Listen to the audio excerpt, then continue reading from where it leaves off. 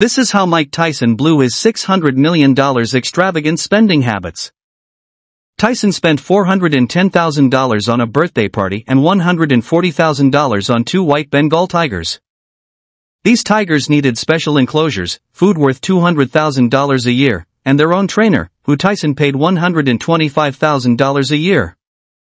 The costly incident occurred during a match in 1997 when Tyson bit off a piece of Evander Holyfield's ear, resulting in a $3 million fine. Tyson employed over 200 people, including chefs and bodyguards. He even paid someone $300,000 just to shout slogans at his news conferences. In one instance, Tyson offered to pay for everyone's drinks at a club all night, prison, and financial downturn. By 1990, Mike Tyson was credited as the highest-paid athlete in the world, with an estimated $28.6 million in income this year. Although all of this changed when he was sent to prison only 2 years later. Between 1992 and his release in 1995, Mike Tyson was unable to earn a single dollar, spending on cars. Over the next 2 years, Tyson earned another $140 million from 5 different fights.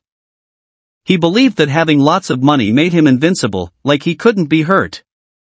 This, combined with his bitterness from being in prison, led him to spend all his money. He started by buying lots of cars. He bought 110 cars, including a Bentley Azure for $320,000, and ordered 4 more in just a few minutes.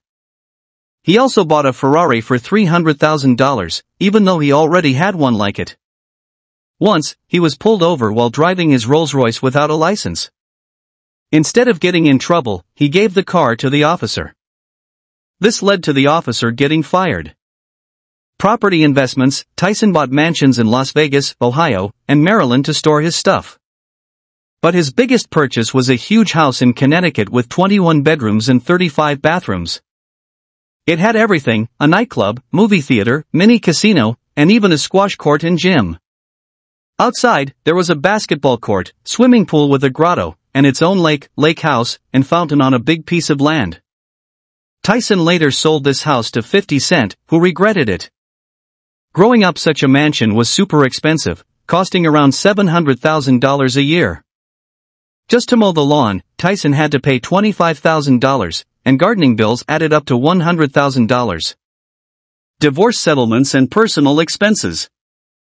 Tyson owes his ex-wife Monica Turner almost $9 million from their divorce, and he hasn't paid $19.4 million in taxes to the IRS, Great Britain, and 5 states, which was an extra-large problem as Tyson was down to his last $1,250 in cash.